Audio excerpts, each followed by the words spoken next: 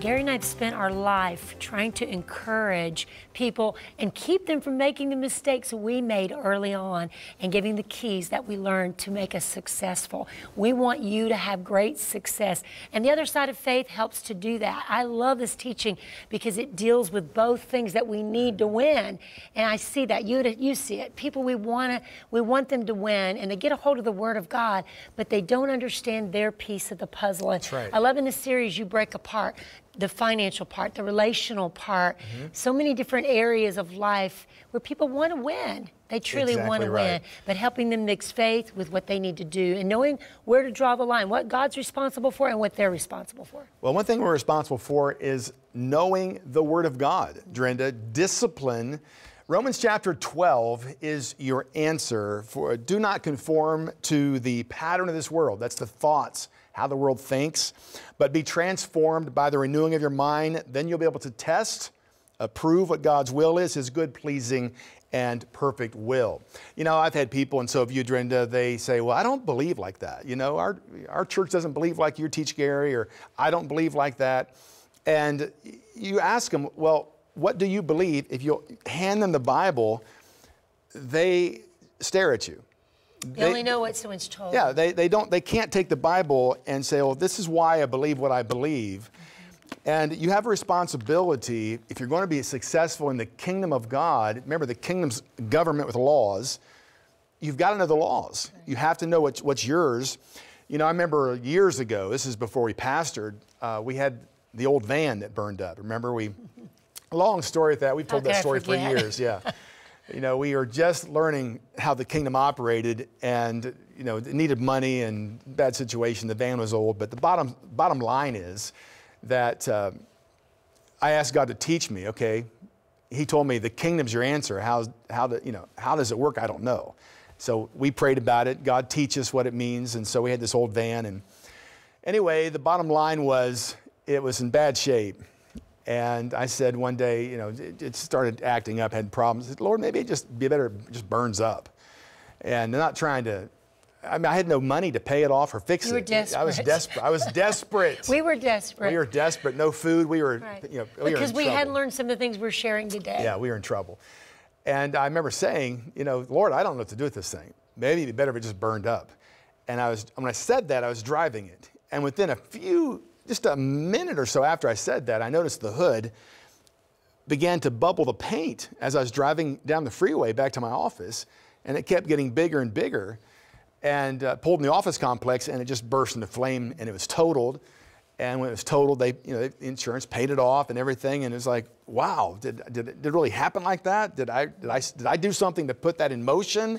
I said out loud, you know, I don't know, but the bottom line is the insurance company went to settle the claim. And they said, here's the amount we're going to give you for the van. And I just thought I'd read the policy, you know, before I went and picked the check up the next day. And amazingly, in the policy it said, there's no deductible if it burns. And the agent of the insurance company had subtracted the deductible. So I called him up. I said, wait a minute, the insurance policy says I don't have to pay a deductible if it burns. He said, well, I don't think so. And you could hear the computer keys. And he said, well, Mr. Keesee, you're right. I'll put that $500 back in the check. And he issued the check with the $500. Now, the question is, would I have received that $500 if I did not know my legal rights? No. No, and that's exactly how the devil operates.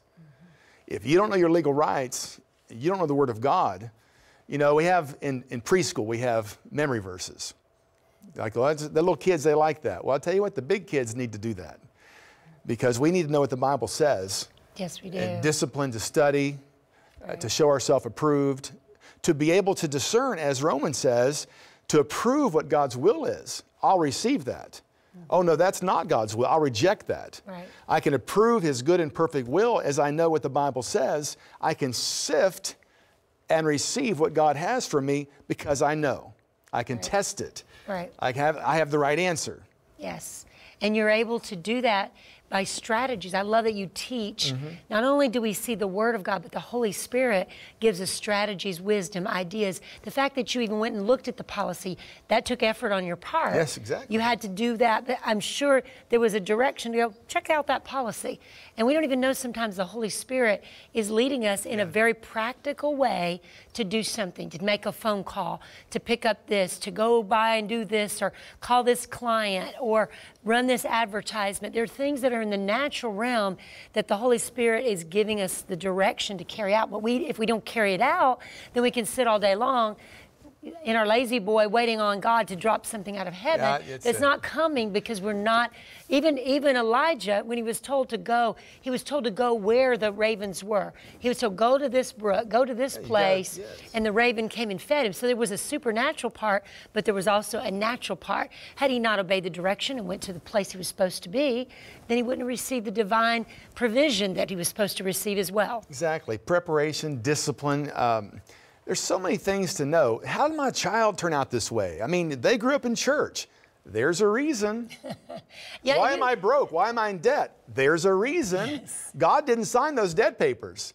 You know, there's always reasons, and if you'll learn to ask, dig into it, find out what God says. Here's the thing we have to remember. We've learned everything wrong. In the earth curse system. In the earth curse system, you've learned how to survive as a survivalist. You know, rob Peter to pay Paul, and, you know, kind of eke out an existence. You have to renew your mind, and you have to take care of the details. You know, if you knew that you're going to harvest a bunch of fish, I mean, if you knew for a fact that you were going to harvest a bunch of fish, you'd wash your nets. So your faith should produce doing something that anticipates that to come to pass. Absolutely. Not just, you know, mailbox mentality, we call it, where, well, you know, God's going to take care of me, and just I check the mailbox every day, but I don't know why we're starving. Really, the Bible says a man should not eat unless he works. I mean, it's pretty obvious. It's not spiritual. Oh, I think it is really spiritual to do our part. We have to prepare. We need to prepare and be diligent with integrity to... David had the lion, the bear, then Goliath. I mean, there's always preparation. I like what Paul said. He said, I'll show you my faith by my works. Exactly. The fact that what you said, the fact that you believe there's going to be a harvest, that the fish are coming, that God's giving you, he's preparing you to succeed. And we believe this year is going to be a year of double portion. It's a year of abundance. And so we want to prepare people to harvest in a big way. So get your nets clean, get ready, get things in order, get ready to receive all that God has. Because if you truly believe you're being positioned to receive greatness and provision and harvest, then you'll also clean the net. So get your nets clean. So the other side of faith covers a lot of different topics that are about you and your responsibility. It's just a good checkup. I would get the series just to do a checkup and see how you pass. And I believe the Holy Spirit will probably say, yeah, that area right there, you need to probably check that one. Or make some adjustments. Yeah, make some adjustments there, because you don't want to miss the harvest that God has for you. Hi, I'm Gary Keesee, and you will never fulfill your destiny until you fix your money thing. Visit GaryKeesee.com, and don't forget to hit the subscribe button below for more amazing weekly videos on fixing your money thing. And thanks for watching.